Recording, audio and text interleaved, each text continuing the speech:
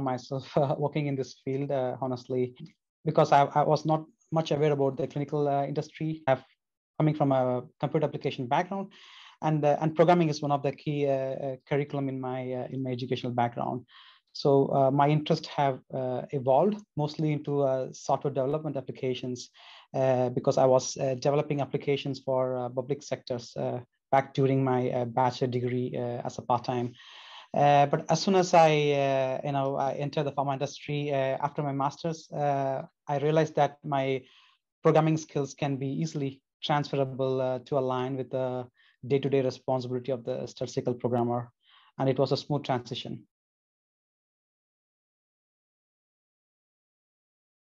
I started my career at GlaxoSmithKline in 2005, where I took my journey as a SAS programmer, primarily involved in the infectious diseases therapeutic area. I had a steep learning curve, not only in programming, but also in the clinical concepts. So within a span of year, I was also given responsibility to lead some of the long-term phase 3 studies and integrated summaries across various projects and therapeutic areas. So it was very fascinating to work for such a large pharma company to learn the end-to-end activities. Then in 2009, I joined a CRO called Seniors, and I had a short stint and primarily involved in programming and learned CDISC, which was evolving at that time. So I also had an opportunity to be a part of the global project bidding team and travel across countries for bidding projects. Then in 2011, I joined Novo Nordisk, where the biostatistics and programming team was newly established in Bangalore, India. I started as a programmer, but very quickly I got a breakthrough as a line manager. So there was plenty of opportunity for growth in terms of project management and line management. In 2011, I have decided to move to abroad, to Denmark. I relocated to take up a specialist role in Novo Nordisk. And I had a very impactful career within the programming area. I also took many job rotations. And later in 2021, I joined Lundbeck as a senior manager. And currently I'm heading the statistical programming team and involved in a number of clinical projects in central nervous system therapeutic area. And I'm thoroughly enjoying and challenges and opportunities that has been provided to me.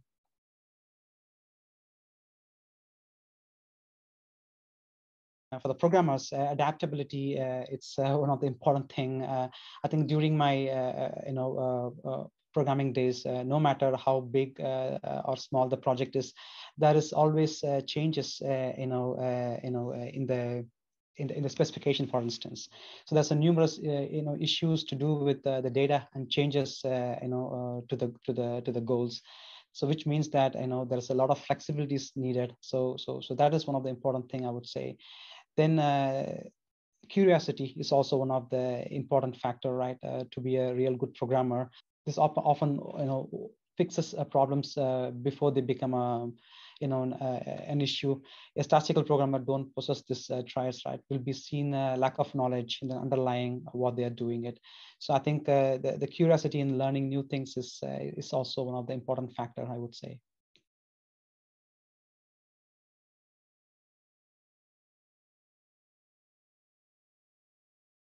It's a usual challenge like anyone, and it is certainly, I would say, the knowledge and the skill gaps when I landed in the clinical industry where I had no prior experience on that. But how I overcome is that I absorb so much information I can, particularly about the industry and what are the stakeholders' expectations. And also learn how critical and sensitive data that I'm dealing on a daily basis. So to me, having an in-depth understanding of the data is more important than doing superficial programming. And also constantly nurturing the skills is also very important. So yeah, these are the things that I managed to overcome.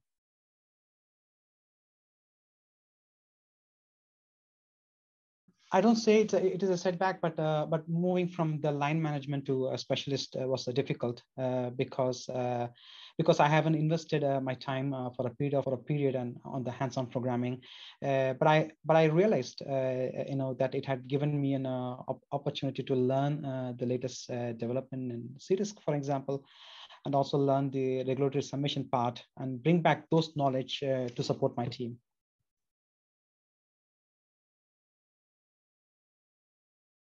But the forward important thing, to be a manager, for instance, it's a manager job to think of a bigger picture. So this means, setting priorities in line with the company goals, reviewing the SOPs, on an ongoing basis, nurturing new talents, and as a strategic thinker, you will need to encourage innovations and change in order to make your team and an organization as a whole to be more productive. And as a team manager, you are the line of the communication between the staff and then the senior management. And you will need to establish the trusting relationship with employees so they feel comfortable in sharing information with you and vice versa. So the line of communication should always remain open, so that the employees to discuss any issues or concerns that arises.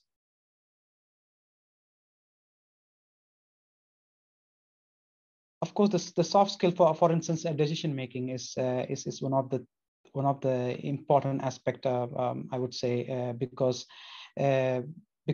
being in this field of clinical domain, many times that the challenge will be put on the people to take quick decisions, because we deal with the different data all the time.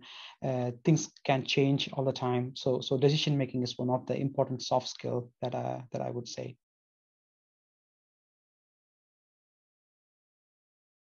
To a greater extent, companies that I worked helped me in growing.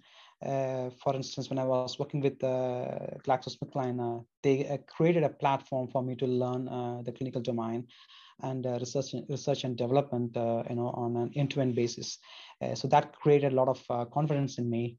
So when I worked with Novo Nordisk, they promoted training and development, and that kind of advanced my career. And also, I got an opportunity to rotate job roles within different functional area. So that gave me a different perspective thinking. And in my current organization, I have also got a tremendous support in making a succession plan to develop teams to the next level. And they are very open to optimizing the process, tools, and solutions, and work in more agile way.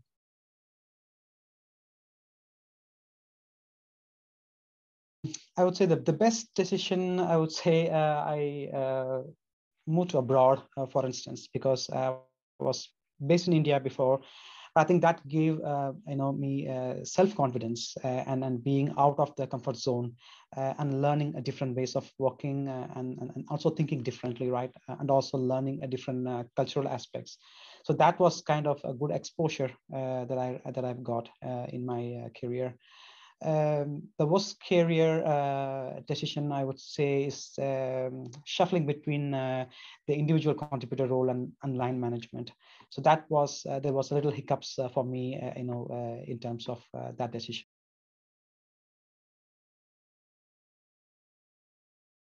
Embracing a new and more appropriate mindset will help to avoid some of the pitfalls along the way. When you transition from the individual contributor to the people manager, and to be a more effective leader, I think one must manage time and energy for people and not too busy in taking time for self. Also, for example, like give and seek feedback, to elevate the entire team rather than only give feedback to fix problems. So these are the biggest learning that I learned, from the individual contributor to the line management.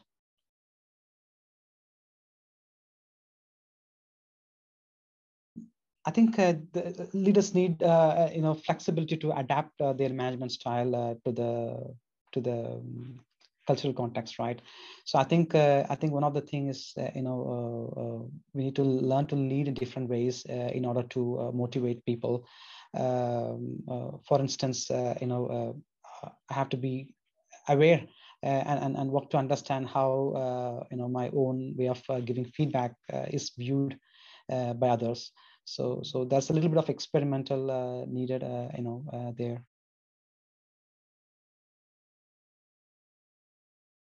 Technology holds the key because I can see that the pharmaceutical companies and the CRO who are reviewing a lot of new technologies to see where they can implement new innovations and deploy them. But many companies are also investing in digital health, for instance. And I think that will pave the way to improve patient recruitments, clinical trials, and also to get the data capturing in a nice way.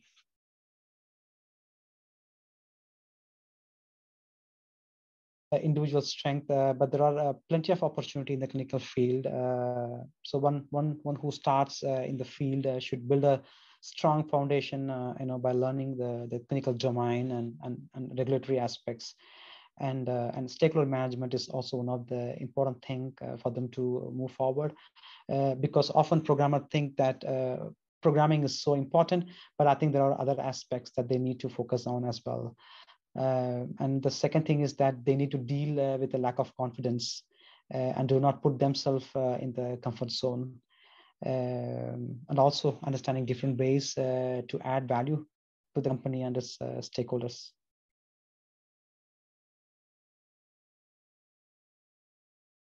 The reason that why I moved to the why I want to choose the head of the statistical programming, I think that is something I can try to say that because I was always motivated by taking different tasks and challenges that comes within the statistical programming, and inspired being part of the clinical programs that helps bring treatment to the patients, right? So being a manager, it's important to take decisions on time, and an important part playing in the process improvement. I think management become a passion of mine, and I really enjoy watching my team grows and development on their own careers.